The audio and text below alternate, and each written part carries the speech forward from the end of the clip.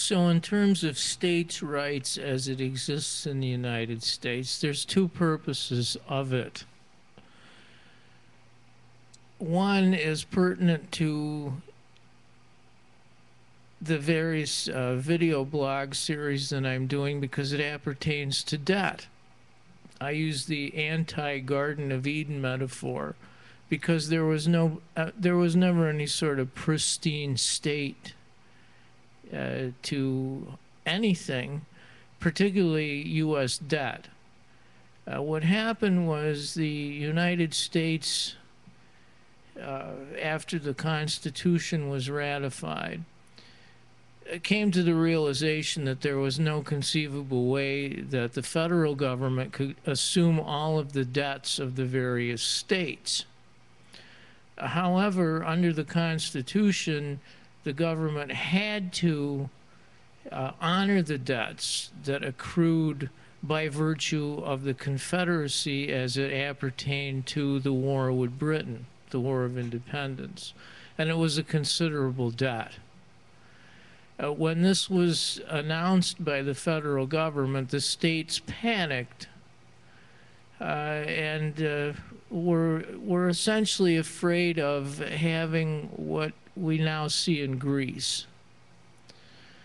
So this gave rise to the 11th Amendment because they were afraid that the various creditors would sue the state, that they would try to essentially do a run on the state, the same as people do on a bank.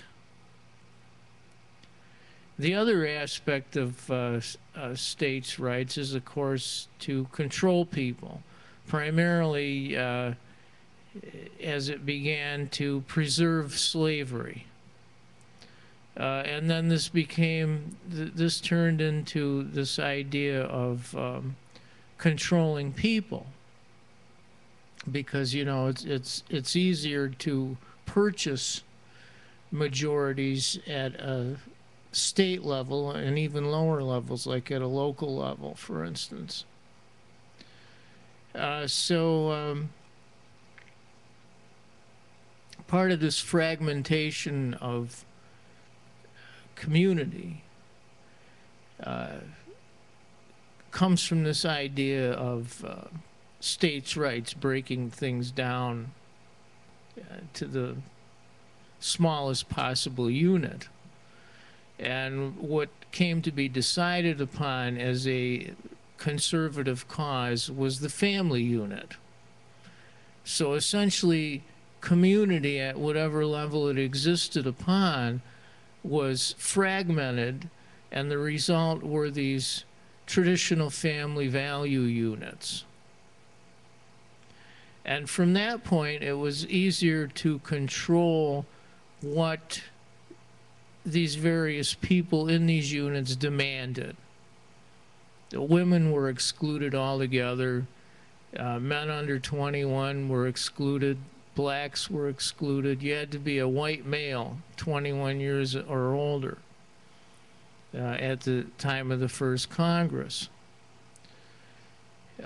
So from all of this, we see this sense of fear. And in terms of police brutality, one of the things that conservative society has always been terrified of are assemblies. Any sorts of assemblies you could find in the common law. Prior to the First Amendment, you had provisions in law which forbade assemblies of persons greater than 12 in number, which is kind of ironic when you think in terms of corporations.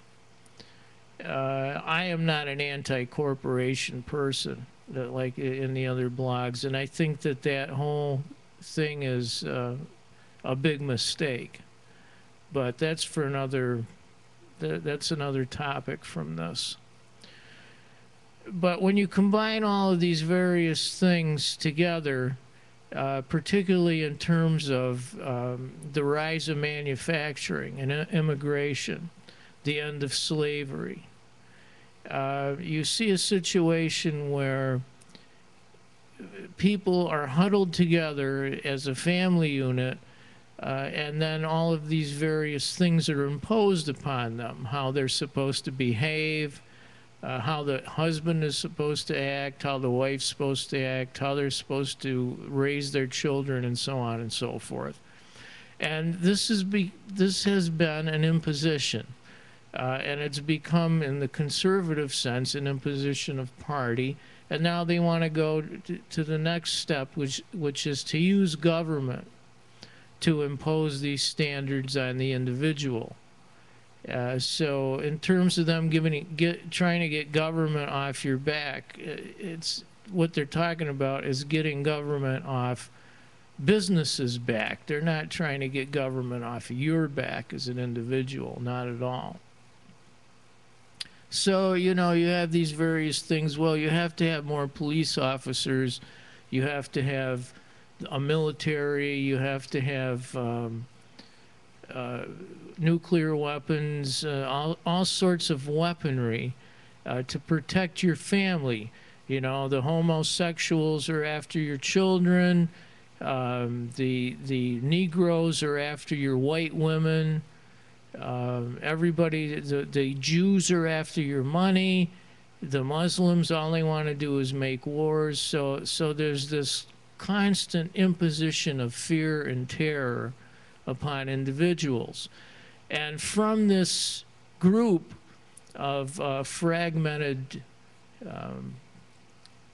these family units are drawn police officers, soldiers, that all have this sense of fear instilled in them, imposed upon them in regards to assemblies. We have to conform. We have to obey. We obey. We have a family. I got to own a wife. You know, she gave me my children. You know, I got a house. So you have to do that too. And if you don't, I'm going to beat you.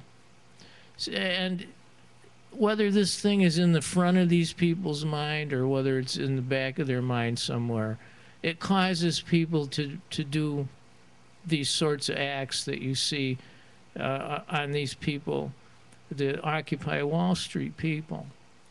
The other thing that this fragmentation resulted in was a competition amongst individuals for access to the earth for the purpose of sustenance.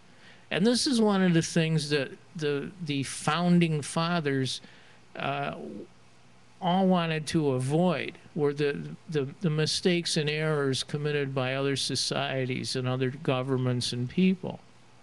And one of the things that was repeated, of course, was the acquisition of property to the point of monopoly by a certain group of individuals. At one time, what is represented now as the 1%. And for all I know, it might still be. But the mix is a little bit different of what it was back then. But the idea is the same. So you have a sort of leisure class like you had in the South with the slave mongers. And then you have this middle class of managers that work as servants for the ruling class. And then all the rest of the people are groveling, fighting tooth and nail amongst each other, competing with each other, you know, to get this little piece of the earth that they could have access to in order for sustenance. And this has assumed various different forms, whether it's the acquisition of property for the purpose of a family farm or for manufacturing or whatever. It produces money to some degree, which allows people to acquire the things that they need as the basic necessities of life.